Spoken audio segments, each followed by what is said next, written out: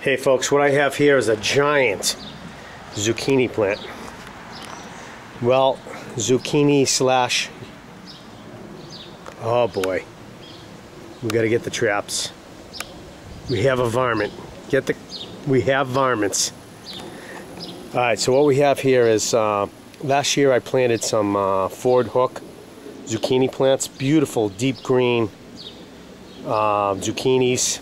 And next to it I had a yellow zucchini plant. And I think what happened is I saved the seeds from that. Even though it's a hybrid, the first generation you should be able to get the same plant. So I had a giant zucchini from the green fordhook. I saved the seeds, gave some away. I gave some to Bobby at MHP Gardener also, and I figured the first generation should be good. And he left me a note saying when he got the fruit started coming, they were yellow, and I'm like, what? How can that be? It's crazy. So I'm figuring they got cross-pollinated somehow from that particular fruit. It was a giant deep green one. It was a hybrid, like I said, but you normally a first generation, even on a hybrid tomato plant, is going to give you the same product. It's generally after that subsequent generations that it gets messed up, but I'm sure that fordhook dark green veggie, you know, that fruit, the parents to that, or what they use to in the gene pool, should not be yellow zucchini. So I don't know, maybe if someone knows that can happen if they can cross-pollinate, I'm almost sure that that's what happened to that. So anyways, it's kind of funny. I'll show you those other fruits when I get home. They're yellow type zucchini. But anyways, better off not to save the hybrid seeds. You know, just better off to save the heirloom. Anyways, thought that was funny. So anyways, any input on that would be some good information to know. Okay, so here's a better view of one of those crazy zucchinis, freak zucchinis. Looks more like a yellow squash. I'm almost certain that was cross-pollinated. I can't see that being in the gene pool for the fordhook deep green hybrid by Burpee, but I could be wrong. Any input would be appreciated.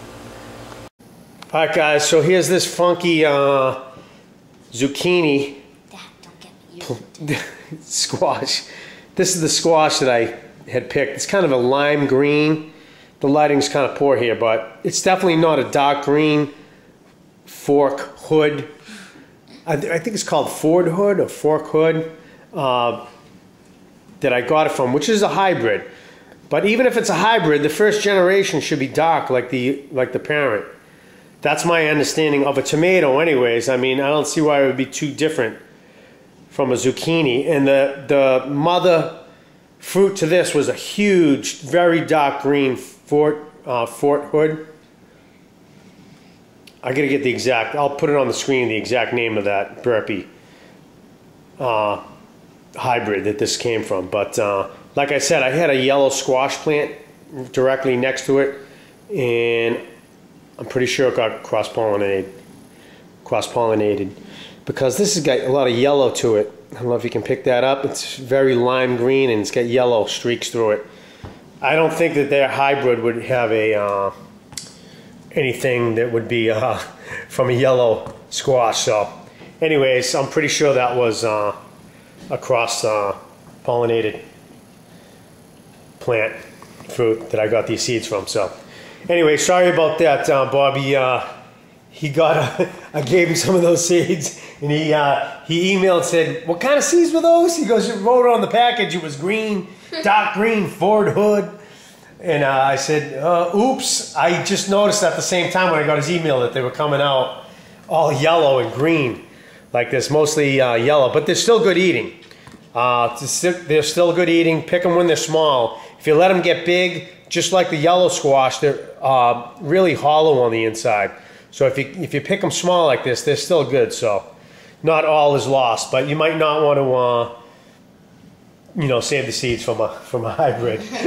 Anyways, if anyone has some input, let me know about it.